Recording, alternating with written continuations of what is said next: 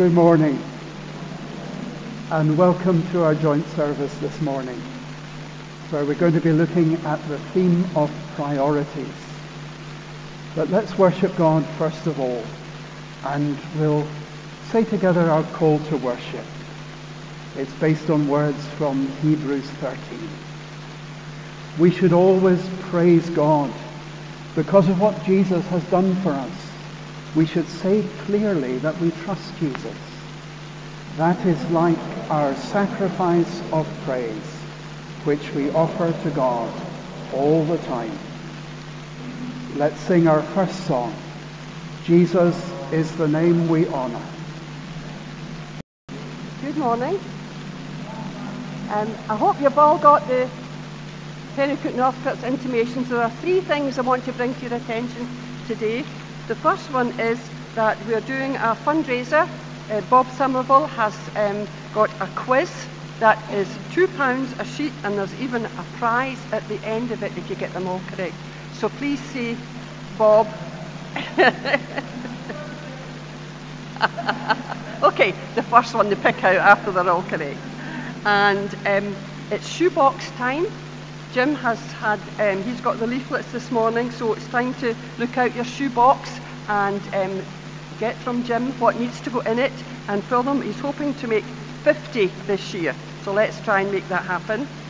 And Fun with Flowers starts again tomorrow, so any new member of the congregation, a new member of Penicuik, are welcome to come along, and they'll be made most welcome and have some fun trying to do flower arrangements.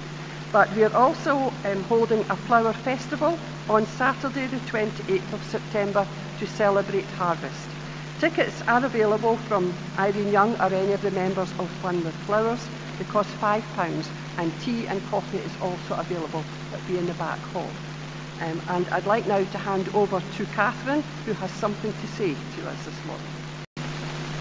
The Saturday cafe that I was running over the holidays has now finished, but I'd just like to say thank you to everyone who's come along to the cafe, and a big thank you to everyone who's helped out in the cafe and donated baking, because it wouldn't have been possible without you. After all expenses are taken into account, the cafe raised the sum of £405.63.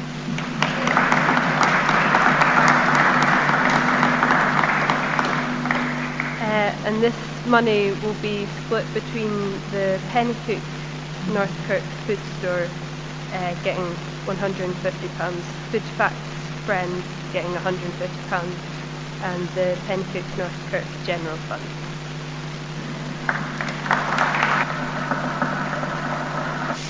Good morning everyone. It's lovely to be here again worshipping together, and we're looking forward to our service this morning.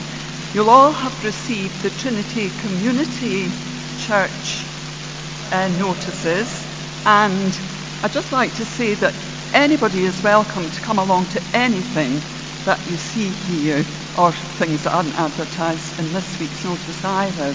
It's good to, just do things together, not just on a Sunday morning. And there are two things in particular this week. Tonight there's a prayer gathering, and we're focusing mainly on young people in Penicuik, and would really welcome anyone who has an interest and a heart for young people to come along. You don't have to stay for the whole evening. You'll hear more about it from Andrew, who's going to speak to us later. And also this week we have the new session of the Guild, and it starts tomorrow, and again anyone is welcome to come along. And it's not just for women, it's the Guild for men and women. That's good, Martin. We might see you there. Thank you. But let's now approach God in prayer. Let us pray. Father, you are our gracious and loving Heavenly Father. We're told in Scripture by the Apostle Paul in Romans not to think of ourselves more highly than we should, but come to a sensible, accurate judgment. We confess that we've sometimes been so sure of our own importance and wisdom that we've not valued others as they deserve, looking down on them and close to the contribution they can make. Lord, in your mercy, show us ourselves, and by your Holy Spirit, lead us to change our minds to truly repent. Father, we also confess that we've sometimes not valued ourselves as we should, underestimating our capacity to serve you and others, and failing to appreciate the gifts that you've given us. We've compared ourselves with others and maybe felt worthless and inadequate as a result. Lord, in your mercy, show us ourselves, and by your Holy Spirit, lead us to change our minds to truly repent. Father, we thank you that your mercy is unending. You forgive all who come to you in honest confession of their sin. And we bless you that you value each one of us, giving the same undeserved kindness, the same grace to all who believe. Teach us what it means to live truly in Christian community with each other. Teach us what it means how to walk in the light together with you, so that we might share together in that life that you freely give, and that we might know by faith the blood of Jesus, your Son, keeping on cleansing us from all our sin. We're bold to pray as Jesus taught us. Our Father in heaven, hallowed be your name. Your kingdom come, your will be done, on earth as it is in heaven. Give us today our daily bread. Forgive us our sins, as we forgive those who sin against us. Strengthen us through the trials of temptation, and deliver us from evil. For the kingdom, the power, and the glory are yours, now and forever. Amen. Good morning. And thanks just for this opportunity to chat to you about TYBG, which is basically the Tuesday Youth Group, the Bible study group. Just to give you a bit of context of what this is about, last year we started a youth alpha, and that actually went really well. Now I'm going to ask, could you put it to the first slide? Thanks. So last year we had the youth alpha, which basically went up to around about Christmas time, and that seemed to go really, really well with the young folk that were there, which was great. And we asked the young people if they'd like to carry on doing something after that. They didn't want it just to be the alpha group. We wanted it to be something else that could go on with more teaching for the young folk. So at the beginning of the year, we started the Lord's Prayer. It was like a 10-week course that we did, and it was a video set by Pete Gregg, and he heads up the 24/7 prayer organisation. So hopefully we hope that actually was quite useful for the young people, just to think about what the Lord's Prayer really means to them.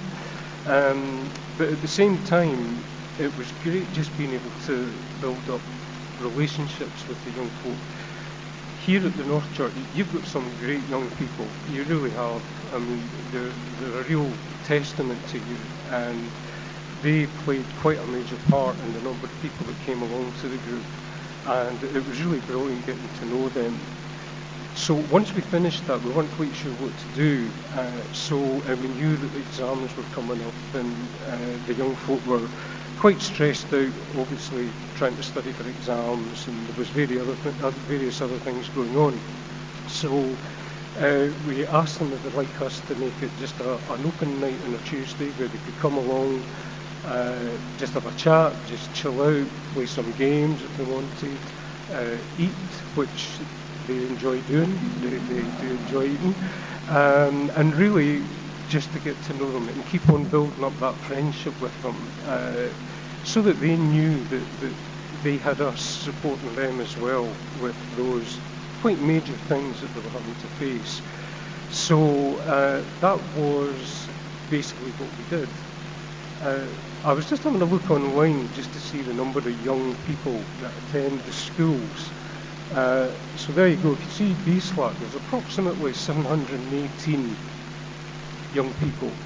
At Penny High, approximately 622. There's very few of them actually in church, and that's for a variety of reasons. A lot of young people would just feel that it was totally irrelevant, really. And in some way you can actually understand how they feel, because if you look at today's world, it's quite different. It's so fast-paced that young people are caught up in so many things. I think now young people have got much more of a pressure on them. Certainly when I was younger, when I was at school, it's really quite difficult for young people these days. So we decided what we would do. This is what we're going to start doing this session. It's called Rooted, and it's actually produced by SU in England. And hopefully you can see what it says there. If you can't, it's really to allow young people to explore who they are as people, where they fit in, what God means to them, how God can actually be their friend, and basically have that faith that's going to follow them throughout their life, hopefully. So it's very relational in terms of the fact that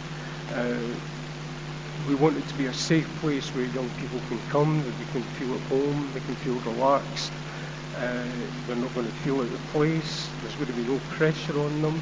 I mean, essentially what we're doing is we're carrying on what we started, and hopefully we're going to be able to try and encourage more young people to come along. We do have two SU groups now, one at B-Slack and one at Penny High, but we really need an awful lot of prayer for that, especially the SU at Penicuik High. The two teachers that were helping us last year, they were really fantastic teachers, and they were Christians, which was really helpful. But sadly, the pressures of the work for them, they've actually resigned, which is really sad. So we're actually looking for somebody else to come in and help us at that group. But we're hoping to start that up this Wednesday, which will be the day after we start Rooted with the young folk. So we're hoping to try and encourage people, if there are people that come along to SU, we're going to try and encourage them if they'll come along to Rooted. And we'll just see how that goes.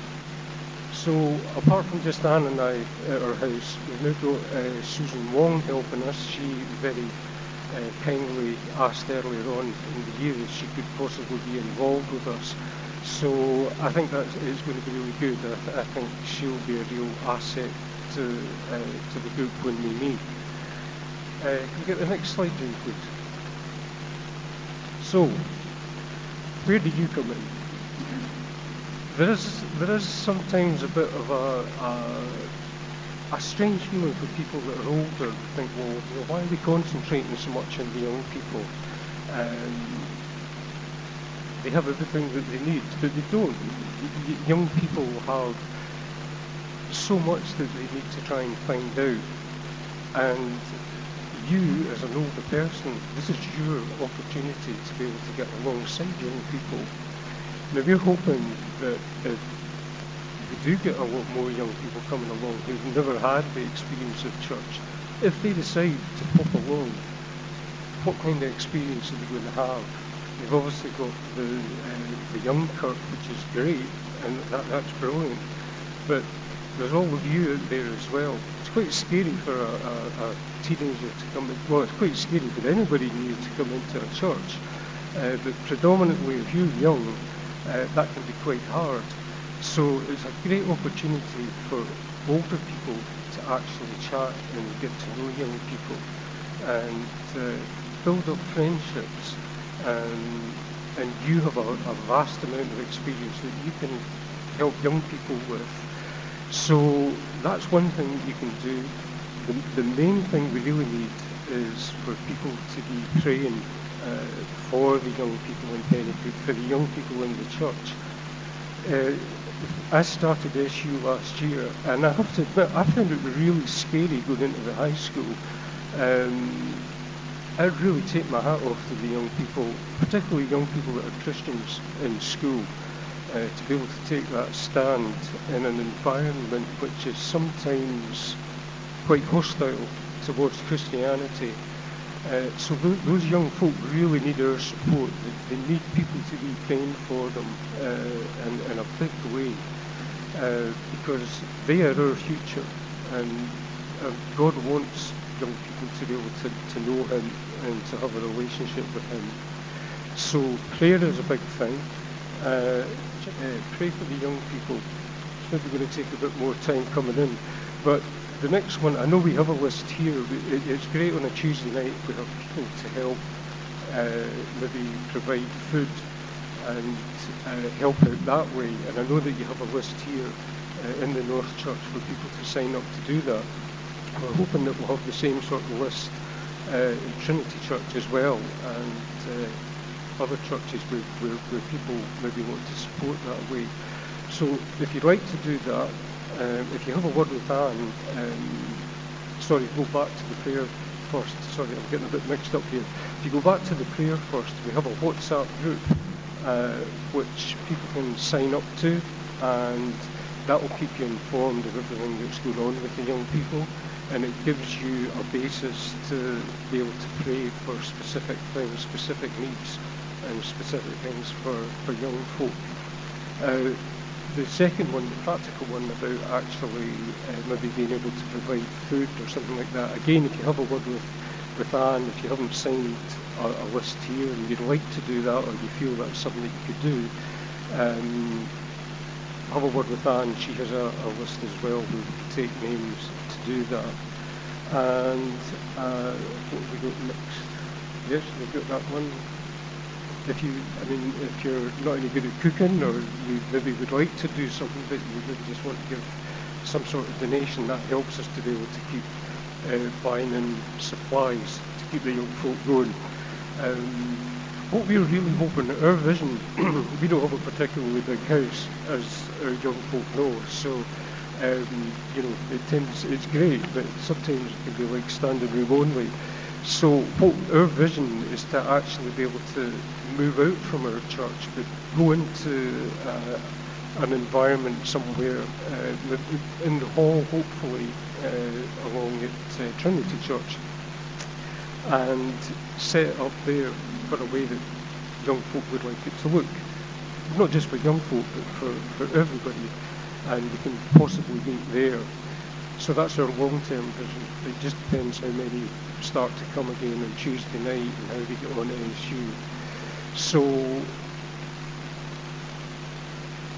that picture, very important. You're never ever too old to be involved with young people. That's something that I've learned over the years. Some of the people that I've met in church who are great. They maybe can't run around or do all these different things, but they just take time to invest in young people and support them and be a friend to them. Some of the kids that are in the schools, they don't have grandparents, they don't have parents who give them that kind of love and support and attention. And that's a great thing that we can do in the church for young people to come along. So, you're never too old. Again, it's already, Margaret mentioned it, but about the prayer meeting tonight, if you'd like to come along, we're praying specifically for the work in the schools and for all the young folk. And we'd love it if as many people could come along to the prayer meeting tonight, just to do that. If you can make it, that would be great. And I think the last slide that I did put up again about SU, they really need our prayers. They do a fantastic work, and we really want to be able to see that working well in the schools. And again, to pray for the protection for the young people that come along to these groups, that there would be no ridicule or anything that can really put them off. And I speak from experience, because when I was at high school, they had an SU group. I wasn't a Christian at that time, and I used to think everybody that went to SU were completely crazy, and I would have been one of the people that would have given folk a hard time, and I really sorely regret that now, because you never know how God's going to work. So if you can pray, if nothing else, please pray for our young people, and pray for the start on Tuesday night for this group. Pray for your group that meets here for Young Kirk. It's a great work that is being actually done with those young people. So, thank you very much.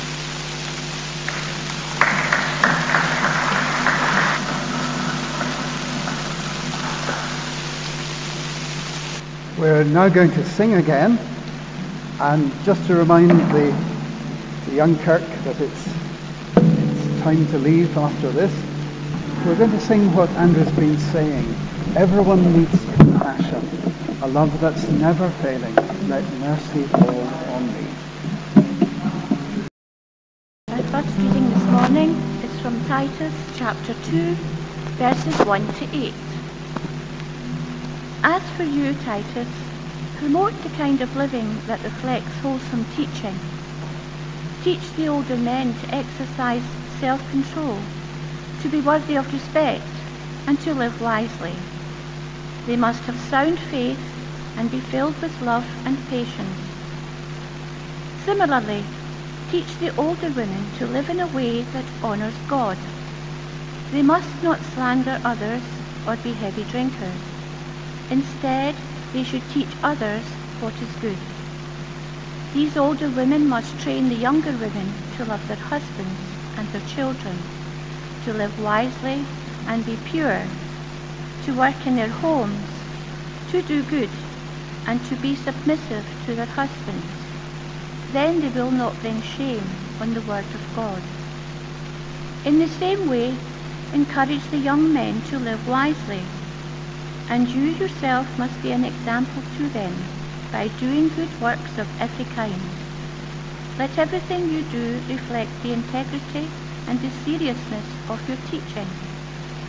Teach the truth so that their teaching can't be criticized. Then those who oppose us will be ashamed and have nothing bad to say about us. Our second reading is from Matthew chapter 28, verses 16 to 20. Then the 11 disciples left for Galilee, going to the mountain where Jesus had told them to go.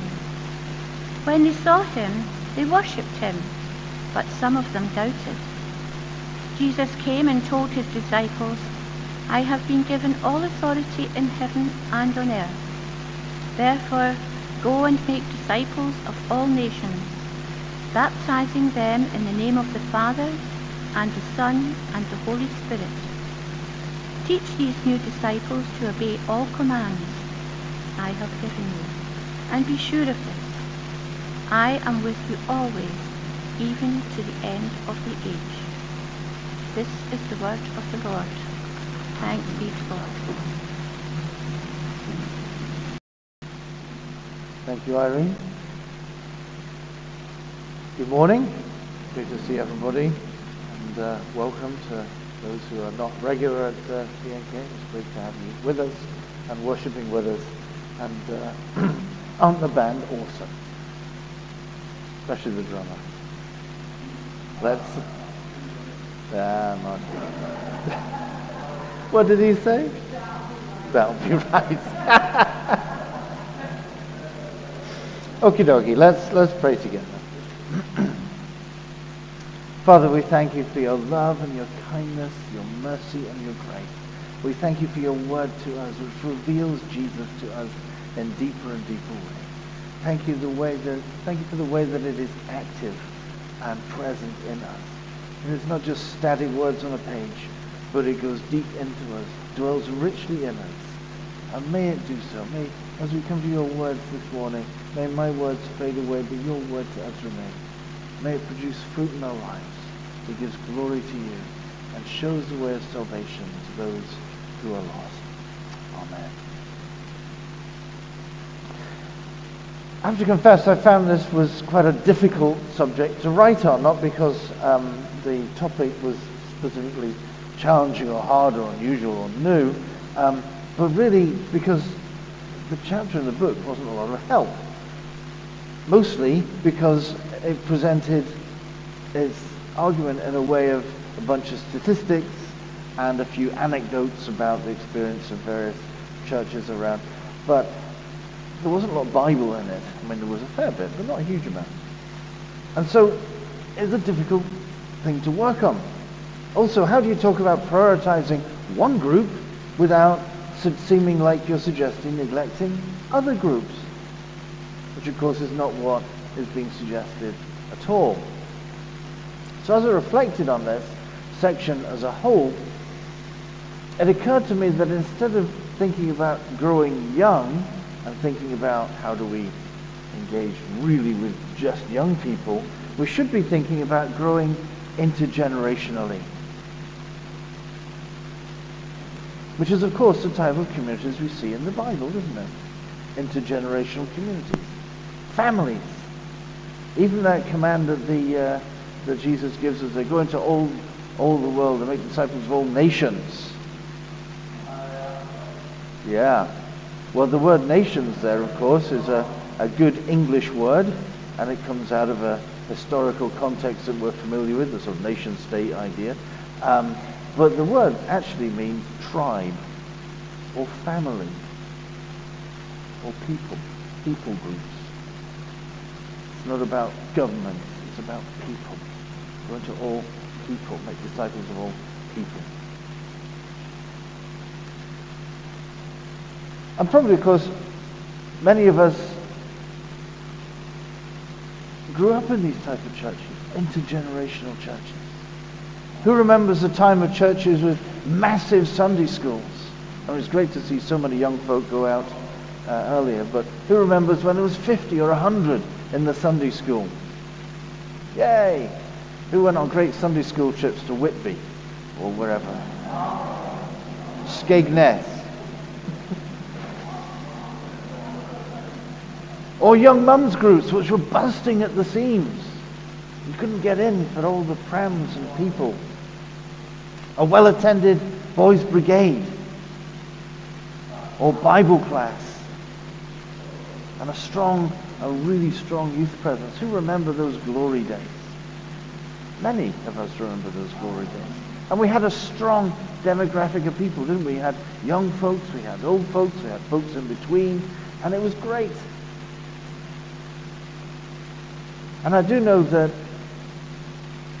maybe we were at that time, those very youth that were in the youth groups, or the BBs, or at least the young adults. When I think back to when Eunice and I were young whippersnappers in a church in Edinburgh, we were the young people. Now I know that most, if not all, the churches in Penicuik have had a strong intergenerational focus. I know that we've had a much wider demographic. So it begs the question, what happened? What happened? Well, first of all, this is common to all the churches in the country. Or at least most of the churches, whatever our tradition, however young or old we might be, everyone has this problem. I remember going to Clan a few years ago now. Clan was a charismatic sort of conference that happened in Scotland. It was very good, and lament its demise, but it was an excellent thing in the day. I remember standing in the congregation looking about and looking at the number of grey hairs and bald heads, just like mine. And thinking, where are all the young people? Now, they had a youth tent, but that wasn't huge. Where were they? What's happening to the church in our nation, not just us? Because this is common to most churches in the West. And, I feel that I have to make some probably quite uncomfortable suggestions as to why this would be. So brace yourself. First off, I think that for the most part, as a church, countrywide, any church, younger or old, doesn't matter, I think we've often lost sight of our primary call. We've lost sight of our call to make disciples. Sure, we maintain the church, we run the business of the institution, we're really good at our committees and all of that stuff, getting volunteers to do administrative tasks, which are really important, that's great, and we're good at that. But you know what, we often shy away from outreach, don't we? How many of us, when we say, well, we're going to go and have a door-knocking weekend, and we're going to visit a whole bunch of folk, go, yeah, that's my thing, I really want to do that. Or go, nah, that's for somebody else. I can't walk that far. Or I'm just too shy to knock on someone's door and ask them something. Talk to them.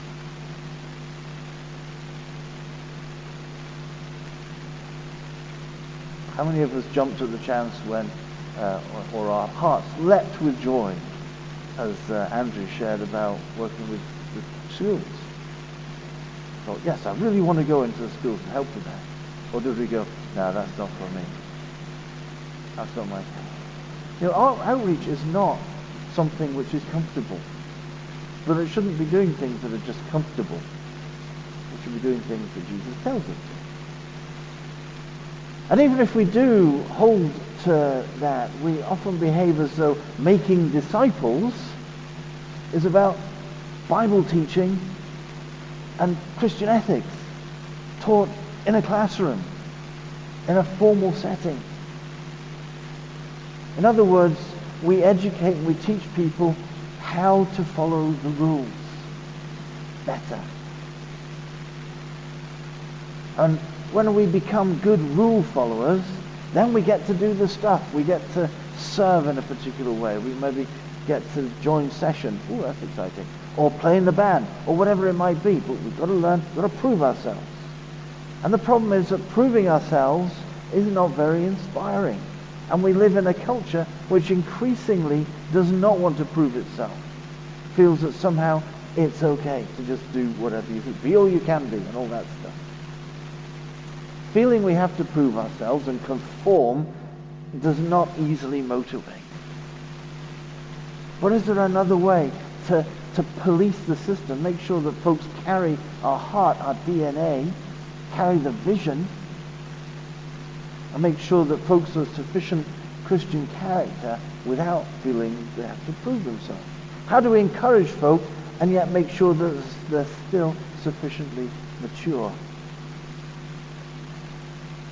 I'm sure John can testify to this too, but I've had my fair share of troublemakers who have seemed to be a good fit, and you invite them to serve in a particular thing, and suddenly they're a nightmare. They take hold of it, they own it, it's theirs, they're not teachable, they're not flexible, they're rebellious, and they start being difficult, and it's just awful, because their Christian character is insufficiently mature. You've got to judge. You've got to be able to assess.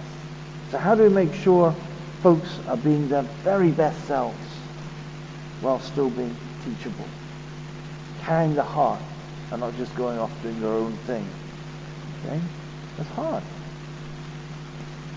So on the one hand, there's this, on the other hand, there's that. Secondly, I suggest that our model of pastoral care is imbalanced, and it has been for many centuries. There's an American theologian called Walter Brueggemann, and Walter writes that over the centuries we've adopted a practice of pastoral care that is primarily about helping those in need. Is that how we see pastoral care? How many people see pastoral care that way? Helping those in need. Maybe it involves counseling. Someone's got an issue, we need some counseling. And he suggests that while this is good and has plenty of biblical examples, which of course it does, there's a definite preference for the poor and the needy in the Bible. We see that, and we shouldn't ignore that. That focus of pastoral care in that way is fundamentally derived from Greek Stoicism. Not necessarily biblical. Doesn't make it wrong, just means it's not biblical. Pastoral care, as Jesus examples it, and we see it throughout the scriptures, is more about growing us up in Christ. It's about developing Christ-likeness. To look to Christ as our source of help. To look to Christ as the one who answers our prayers, gives guidance, strengthens, heals. To look to Jesus as the one who we are to be like and develop that nature in us. So the focus is not on us and our efforts as the caregiver or provider or counselor or whatever, but primarily on Christ.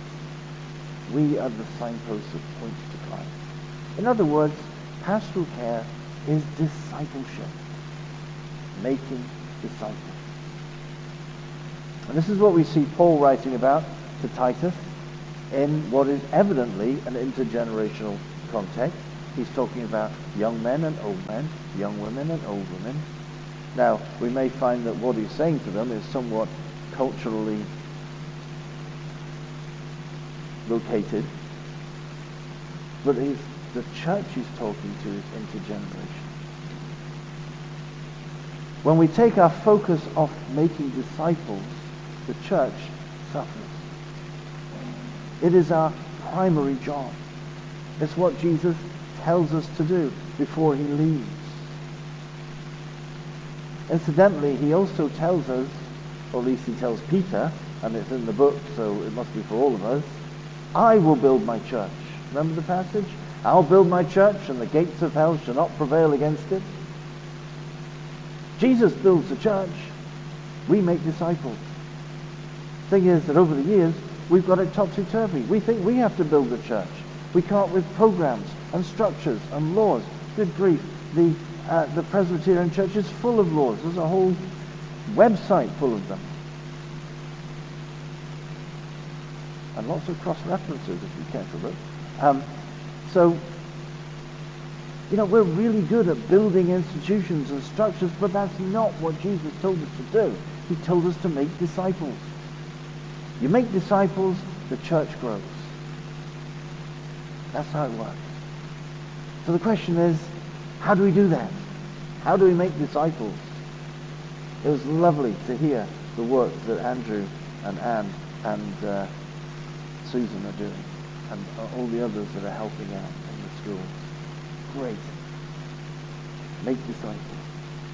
See, this is where I think the growing young section that I said wasn't that helpful actually becomes helpful, because it involves all of us, and there are pains to say it involves all of us, just as Paul writes to Titus. In his book Exclusion and Embrace, the Serbian theologian Miroslav Volf talks about handling difference, because there is a difference from someone who is in their teens to someone who is in their 60s, 70s, 80s. We're just different. And he tells us this really important thing. He says, when we assert our perceived needs and rights and say, this is what I want, it always encroaches on the perceived needs and rights of others. It's like a bunch of balloons in a box trying to find space. When we push, someone has to give. That's how it works. And that, of course, causes conflict or exclusion. He suggests that rather than push and pull in that way, we need to learn to embrace the needs of another, to willingly offer space, to give up space, to honor the needs of another out of love. And that's the sacrificial thing to do. It's a hard thing to do. But it does demonstrate love and acceptance on a powerful, powerful level. It says you are welcome. You're welcome in my space. Now, it's easy to say, laudable to aspire to, but when you get down to the practicalities, it becomes more difficult. We can talk about it, but what about when we have to actually do it? Too often, we want to keep a hold of our little domains and fiefdoms, don't we? The things we enjoy. I love playing drums. There's someone who was someone else came along and says, I'm a drummer, I'd like to drum. If they were better than me, that would be intimidating. If they were terrible, it would be hard to deal with, because, you know, how do you deal with that kindly? The Growing Young material argues that each of these things that we like doing, each of these features, we need to hold these things lightly. And maybe even give these things up and allow others to take up the mantle.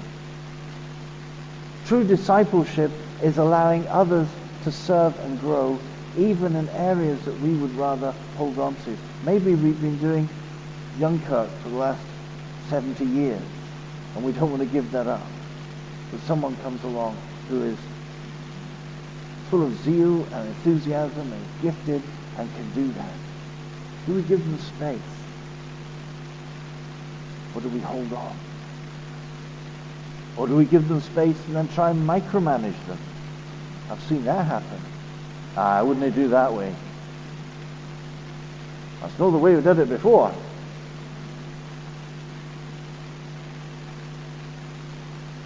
We've got to learn to give up and to trust with responsibility as we do so. To give space, to embrace, rather than exclude.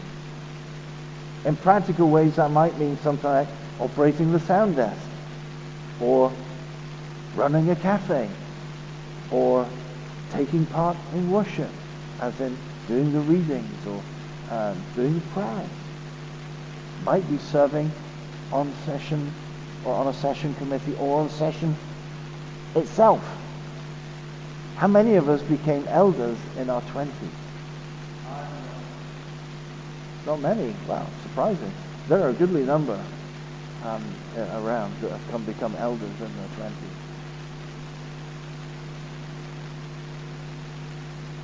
Would we be prepared to allow that?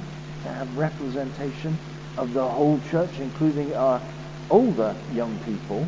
I'm not talking about having children, but, you know, our older teenagers and 20s having a representation in the governance of the church. I think that's important. I don't just think it's a kind thing to do. I think it's important. And we need to make space for that.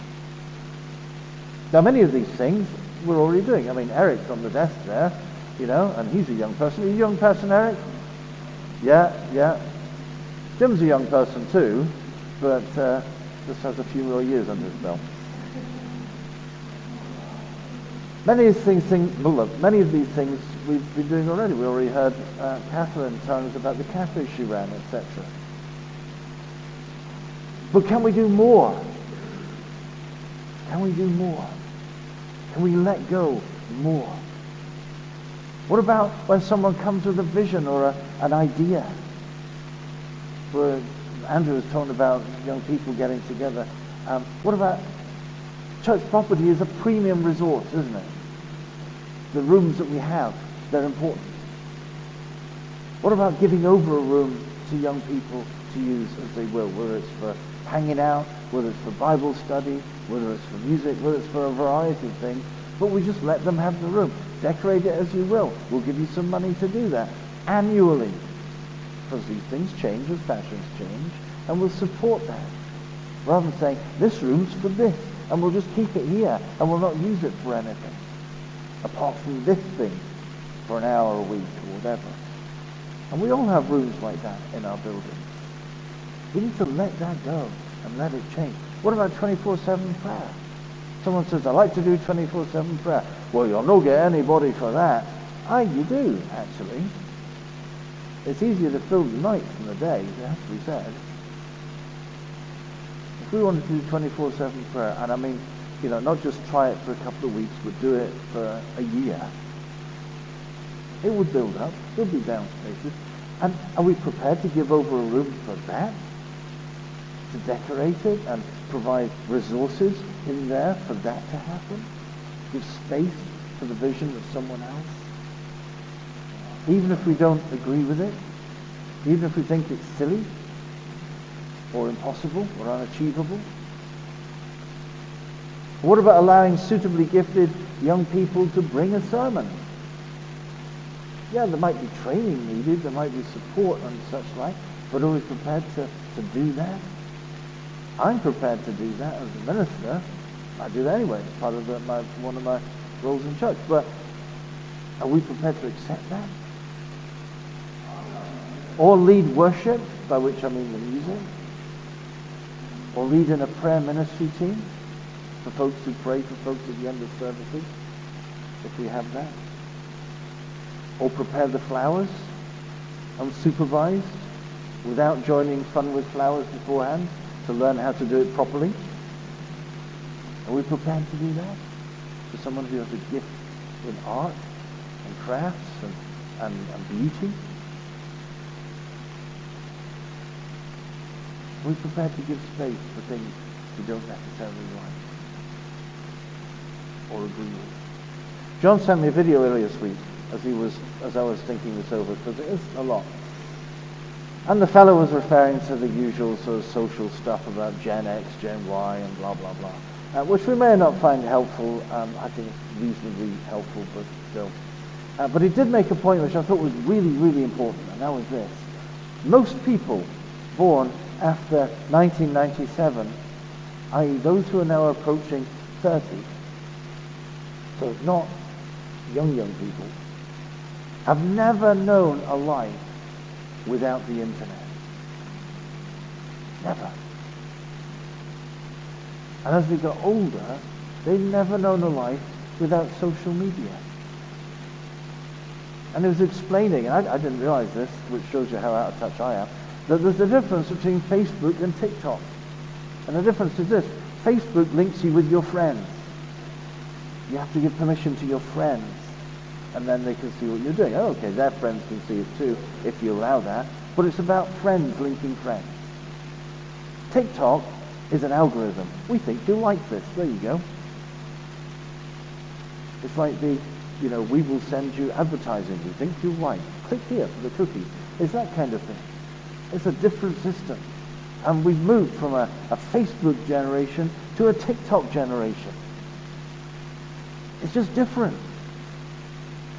Now this is important because that huge demographic of young people, anyone under 30, which, let's face it, is massive, tend to engage primarily through this medium. They don't engage through newspapers or magazines or local info rags or even television. They don't trust television because they know the legacy media lies. It's not trustworthy any more than anything else. I had a discussion with a session clerk way back in the day about, who was obsessed with putting things in the local. People see it in the local paper. No one ever read the local paper. But they did in the 50s and the 60s. And today, there's a whole generation of folk that will never touch if that's all we do. How do we engage with that mission field in a meaningful and effective way? Do we try to be all things to everyone and become focus our efforts on that particular area and not do the other thing? Do we try and learn how to do it meaningfully? Or do we allow young people to take the reins? Because in all likelihood, they know what we're doing more than we ever could. I know it's after 12, so excuse me, I'm almost done. See, that's a challenge to me because back in the day, I ran a company that worked in this medium. I should know what I'm talking about. I've got an advanced degree in it. I know the tech, or at least I used to. My knowledge is 30 years old. Am I prepared to let that go? Now I realize that the passages we read talk about older and more mature Christians teaching younger ones how to do this stuff. Because, old men teach the young men how to do whatever. And young women, older women, teach the younger women how to do that list of things. But this teaching was never meant to be in a classroom. He's not saying hold a seminar or have an evening where the older women teach the younger women how to love their husbands and love their children, as if you need to be taught how to love your children. But, that's a different sermon. It was never meant to be in a classroom. It was always meant to be in life, on the job. That's how you do discipleship, on the job. Discipleship is about developing character, not job competence. Prioritizing growing young and giving space for younger folks to serve and grow is discipleship. It's what we're called to do. Help one another grow up in Christ. Help us serve and learn and get it wrong and learn again and do it right eventually. That's discipleship. You only learn when you make mistakes. It needs to be, and these are points from the book, and I think they're really important points, it needs to be more than rhetoric or a contained initiative. Well, you can serve, but it's over here, contained in this little area. This is the youth thing, and this is the grown-up thing. It needs to be a daily reality of active involvement together, giving space, embracing the difference. Young people need to have a load-bearing role in the community, not an isolated role, contributing through serving and using their gifts, just as Eric is doing, just as Samuel does, just as Catherine did with the Catholic, and I'm sure others in other places, and I apologize that I don't remember them all in the top of my head. This is not about fancy programs or initiatives. It's about a culture change. And it takes time to change a culture. It takes about 10 years. It takes about 10 years to change a culture. It doesn't happen overnight. It's a long, long time. But it's about culture change in our congregations. And that's the challenge. It means prioritizing families. It means actively involving parents, even parents who do not yet come to church as regular worshippers. Because you know what, as their children come and know Jesus, sometimes, in fact, often, parents come too. Partly because they want to see what their kids are up to. But the Holy Spirit works in families. God loves families. Go into all the world and make disciples of all families, people groups. It involves sometimes giving up our own wants or perceived needs for the good of the whole community. And that cuts both ways. Always. Makes John and my job a lot more difficult, because how do you maintain balance and encourage folks at the same time? But it requires balance. I said at the start that it seems to me that in Penicuik we already have had that level of engagement in many of our churches. We've already had healthy intergenerational churches. But you know what? That was decades ago. And I mean decades. And I know we've got a lot of history since then. The challenge today, however, is how do we reach out to the unchurched younger generations? How do we minister to their needs as young people, as families? And how do we make disciples as Jesus commands? Go into all the world and make disciples of all nations. Amen. Let's pray. Father, we thank you that we can give our offerings to you. And we thank you that you've entrusted us with a task to do, to make disciples, to witness to our faith and your name in our communities. Father, help us as we do this. And so as we present our offerings to you, we also present ourselves. Please use us. Fill us with your Holy Spirit and tell us what you want us to do. In Jesus' name, amen. We're now going to sing, Father, I place into your hands. Almighty God, the creator of the universe, the Lord of space and time, we just can't get our heads around your infinite majesty, wisdom and power. What a marvel that you are also our Heavenly Father, that you love each one of us here, that you know each one of us inside out, and that you offer each of us a personal relationship with you here and now, and afterwards a never-ending life in your amazing presence. We don't know what that will involve, but we do know that it will be even more wonderful than anything we can possibly imagine. So, Father God, thank you. Thank you for that love that reaches out to every one of your children and longs for us to respond. Thank you that when we put our lives into your hands, you promise us peace, joy, and life in all its fullness. And thank you that you keep all your promises all the time. Father God, there are so many people all over your world who desperately need your help, and we bring some of them to you now, asking you to meet their needs, especially in situations where, left to ourselves, we just don't have the answers. We remember the millions of people caught up in wars and civil wars throughout Europe, Africa, Asia, and parts of North America. Many of these conflicts go back decades or even centuries.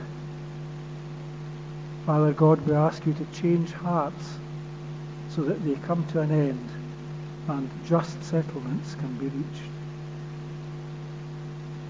We pray for the countless numbers of people, mainly in the third world, whose very existence is directly threatened by climate change. Lord God, we ask you, through your Holy Spirit, to change attitudes in the rich and powerful countries, not just among leaders and politicians, but among ordinary people like ourselves, so that self-interest gives way to an honest desire to do the right thing. And in a world where there are more Christians than ever before, there are also more people than ever before persecuted, imprisoned, and sometimes killed because of their loyalty to you. Lord, we pray for your protection for all your people in vulnerable and dangerous situations, and ask that everyone who is suffering for their faith will have your strength and comfort and know your love surrounding them. And Father God, we pray too for ourselves, a small community in a small town, in a small country on the edge of Europe, but still part of your vast worldwide family. You have called us to tell the people around about us here about you, in words and in actions, and to pass your love on to them. Help us to take on board everything we've heard today, so that people of all generations, young, middle-aged and old, can feel comfortable in your church and want to be part of your growing kingdom here. We ask all these things in the name of the Lord Jesus. Amen. Our final song today is Be Thou My Vision, O Lord of my heart. Go now in peace to love and serve your community by telling them about the grace which is available in Jesus. And may the blessing of God, the Father, the Son, and the Holy Spirit be with you always.